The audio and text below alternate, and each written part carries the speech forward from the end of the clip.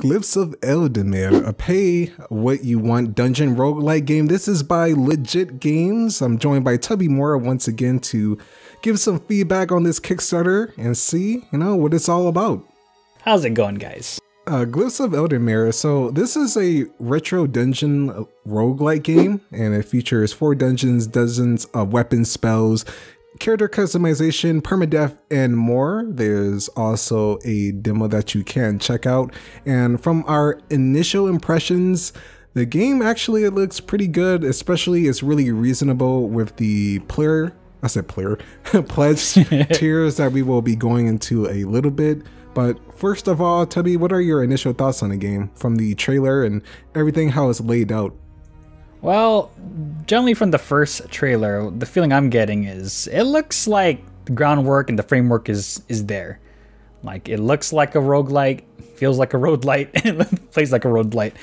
Thing I'm wondering is, like, is there any features that really make this game different from other roguelikes? Or does it just follow the tried and true formula of, like, what a roguelike is? And just from what I'm seeing, it's solid. Like, I actually want to know more about it. I want to see what else the game has to offer, and it looks pretty good. Yeah, there's like a lot of enemies on the screen in the trailer, and it's a pretty cool concept.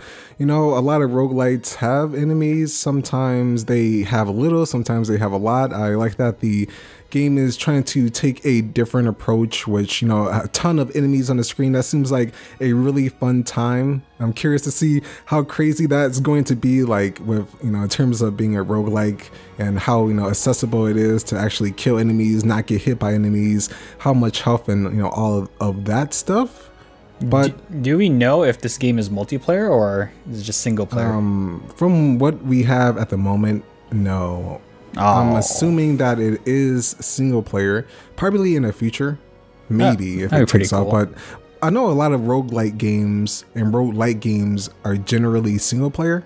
But I guess that would actually make it, a little bit more unique and stand out if it did incorporate it, even if it's just a logo. I'm also wondering how they're going to implement the 6 combat masteries, the warrior, archer, sorcerer, etc.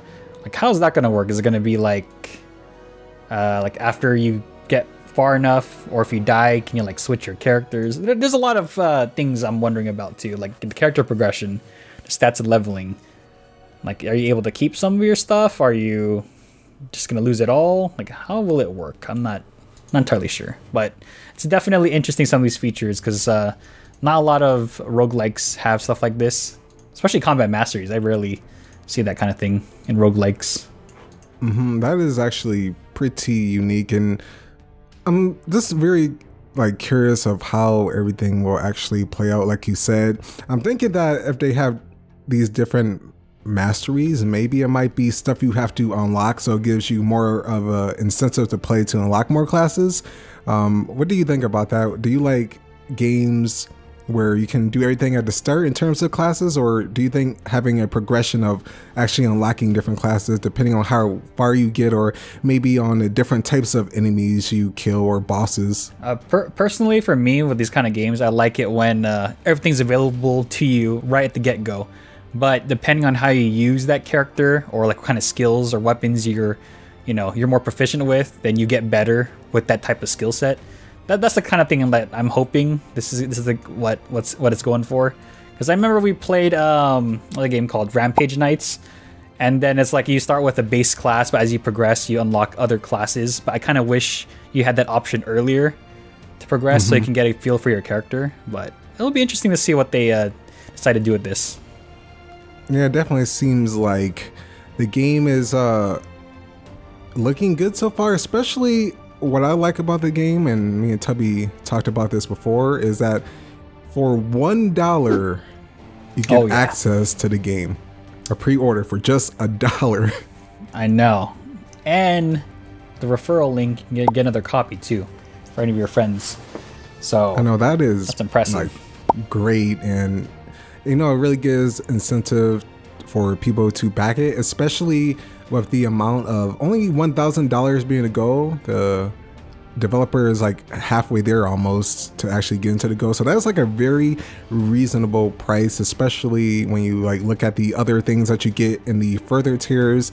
A lot of the times you see in different Kickstarters just certain things like getting your name or creating an NPC or designing a trap or enemy.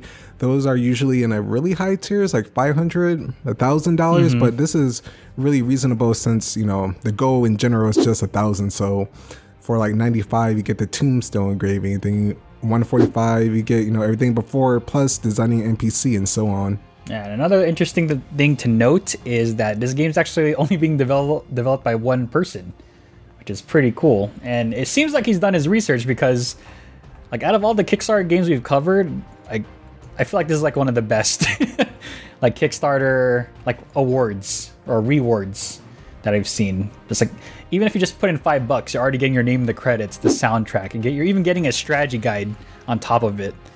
And then at $5, you get the early access in October 2019. So even just $5, you get so much stuff already.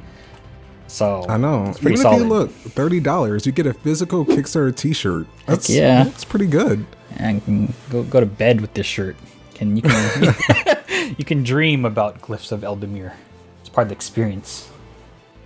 It also seems like the developer has a lot of experience. You can see 17 years of programming experience, self-motivated, dedicated. So there's a lot of different things, and I definitely feel like this developer is, you know, trying to honestly create a fun game. You know, one that's passionate, maybe one that's not gonna be, you know, crazy, and maybe it might not have like a lot of stuff that a lot of higher end games have, like AAA games, but definitely much more love trying to be put into the game. And there's also a demo, right? Like from what we saw. Yes, there is a demo on itch.io. You know, pretty simple things like a tutorialized level, some enemies that are, you know, that you see in these kind of screenshots right here in like GIFs. Yep. So if you guys are interested in checking out this game, be sure to check the description box below and give it a try. Let us know what you guys think. Yeah, everyone, thank you so much for watching this video. If you want to discover something new on the channel, or if you want to see any of the previous Kickstarter games we've covered, then there will be a card on the end screen right now, and also you can check out the links in the description below. Thank you so much for watching, and thank you, Tubby, for being on this episode. Oh yeah, no problem. Everyone, you guys take care, take it easy, and, you know, just go discover something new.